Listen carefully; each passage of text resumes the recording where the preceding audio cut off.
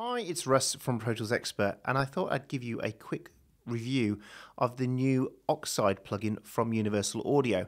The Oxide plugin is a derivative of the two big brothers, in a sense, of this, which are the ATR 102, which I absolutely love, and it sits on most of my mix bus most of the time, and also the A800. One was a multi-track, one was a stereo one, and with this plugin, what we have now is a low-cost but still high-quality tape emulation that you can use. They also do some deals where you can upgrade to the full versions if you wish. So a quick show over the controls. Basically what you have is you have two speeds, 15 and 7.5 inches per second. Then you have two EQ settings, NAB and CCIR.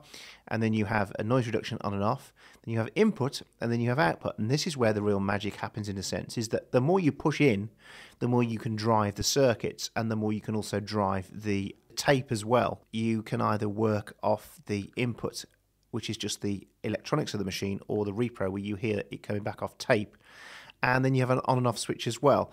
And then what you basically want to do when you're using it is you balance the two up. So you can either drive it very hard and keep the output down, or you can drive it very low and put the output up. So, for example, if I give you this bass guitar here,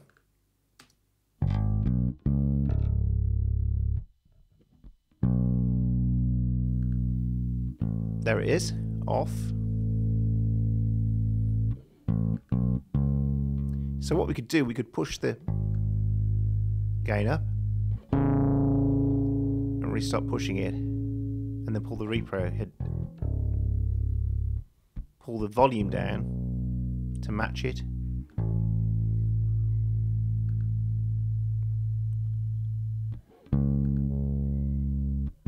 Well, the other way we could do it is we could pull it down so it's not driving as hard, but we could pull the output up.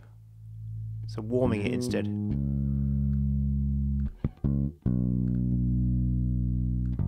It's a case of then just matching those up. And then we could, as I say, take it to 7.5 IPS, change the EQ setting, turn the noise reduction off.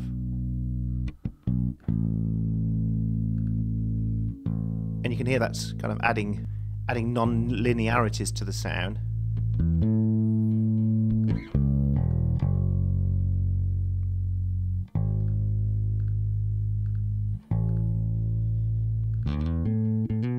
There it is on a bass guitar. Let's hear it on some other stuff. Let's try snare drum.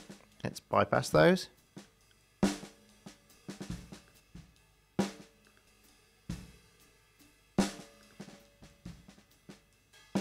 So you can hear it's adding some more top end. Very nice as well on the overheads. So I've played on this whole kit here.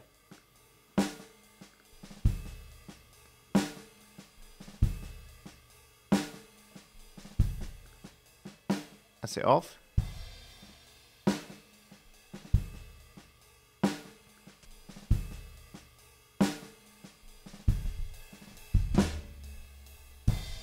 I've got some guitars as well here.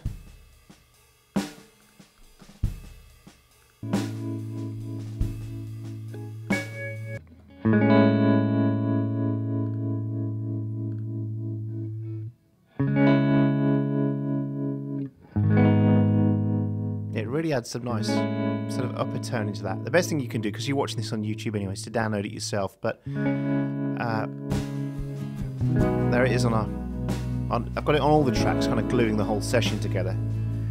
You may hear this. Put some headphones on, it might help. There's the original.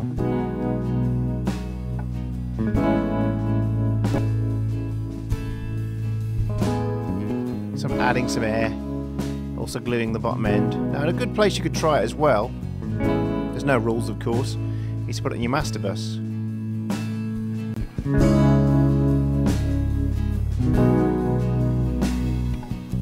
Here it's lifting the top there. We pull it down a bit as well and then drive it harder.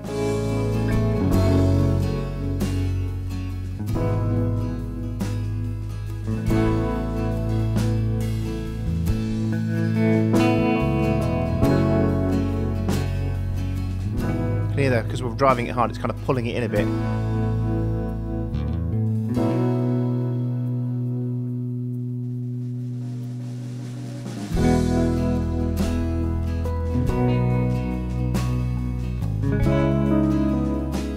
course, the other way we can do it is we can make it warmer by pushing it harder in, and then, pushing it less in and upping the output.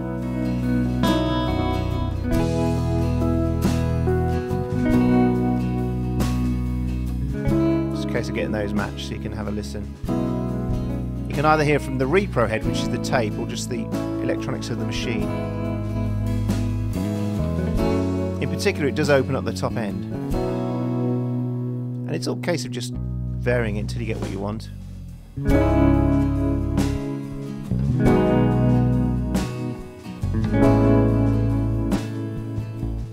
That really does start to add some tone and some colour. If you don't like the animation running, then just hit the button and that'll stop that. So there we are, Oxide by Universal Audio. Well worth checking out, well worth downloading if you're a UAD user. Of course, you could track through it with Apollo as well if you wanted to, so there's all sorts of options there for you. Check it out, it's a great addition. Wasn't expecting this one, and for those that really can't stretch to the 800 and the ATR 102, then this is a great way of getting into tape emulations on your DAW. Thanks for watching, and I'll see you again soon.